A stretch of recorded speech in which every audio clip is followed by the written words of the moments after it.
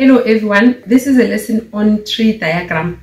I have an example here and then I'm going to draw a tree diagram and then answer questions based on the tree diagram. Right, in this example you have two bags, bag A and bag B.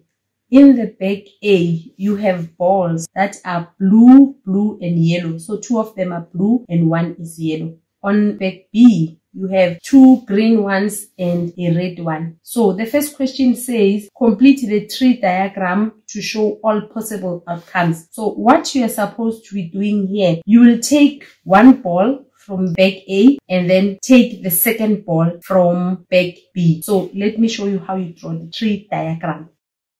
Bag A, you have three options. The first time you take out a ball, it could be blue, or you could take out another blue one, or you could take out a yellow one. So all these three options like that is the probability of taking them out. You could take out a blue ball, or you could take out a blue ball, or you could take out a yellow ball. So you'll take out one ball at a time, but your options are three. That's why you have three arms like that. So after taking out either of these balls, then you go to bag B. Then you take out a ball. So let's draw the tree diagram for that. Now, when you draw it like this, if you took out a blue ball first, in the second bag, there are three options. So your option is you could take out a red one, a green one, or a green one. So this, it's saying to you, if you took out a blue ball first, you could take out the red ball the next time in the next bag. Or if you take out a blue ball first, you can take out a green ball in the next bag. Or so these are the options. You have three options in bag B in the next bag. You'll do this in this ball again. Let's do that. If you took out a blue ball first, you can take out a red one, or a green one, or a green one. If you took out the yellow ball first, you could take out the red one in the second ball, or you could take out the green one as the second ball. So your first ball will be yellow and then your second ball will be green. Or you could have your first ball yellow, then your second one. Or you can have your first ball yellow and the second one green. So it doesn't mean you'll take out three balls, three here and 9 there. No, you will only take out two balls. These are the options that you have.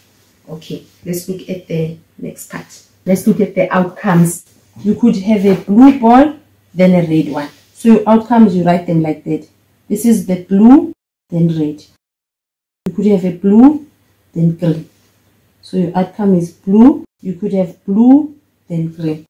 Outcome is blue, blue, red, blue, blue, green, blue, green, blue, green, blue, green. Then you can have a yellow first, then red. Yellow. You have a yellow first, then green. Yellow, green. You could have a yellow, then green. Yellow, green.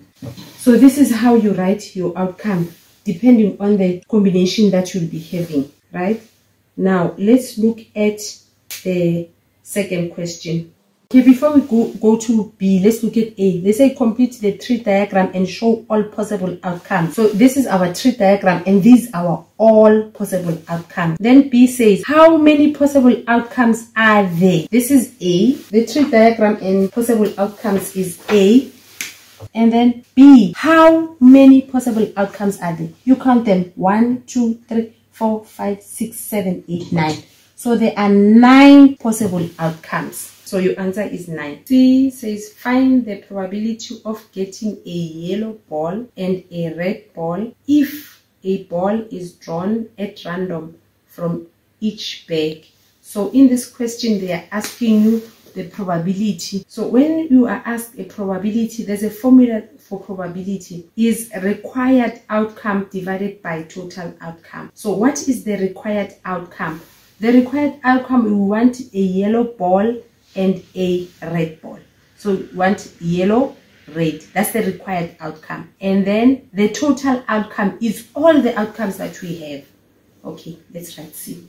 Now the question asks us the probability of yellow and red. So when you go to your outcomes, the formula for probability is number of favorable outcomes. When you say favorable outcomes, the outcomes that you want divided by the number of possible outcomes. So in this question, favorable outcomes is this what I want. I want yellow and red. So how many yellows and red do I have from my outcomes? It's only one, this one. So number of favorable outcomes is 1 out of, what is the total number of possible outcomes? How many outcomes do I have? 1, 2, 3, 4, 5, 6, 7, 8, 9. So the probability of yellow and red, it's 1 out of 9. Okay, let's look at another example. Now in this question, we are going to look at the probability of blue and green. Every time they say probability, in your mind, you must know that you're going to have a fraction. You're going to have the number of favorable outcome divided by the number of possible outcome. So in this, we want our blue and green. That's our favorable outcome. So it's 1, 2, 3, 4. It's 4 divided by number of possible outcome. The total number of outcome is 9. So the probability of blue and green is 4 out of 9. Okay, this is the end of our lesson. Thank you for watching.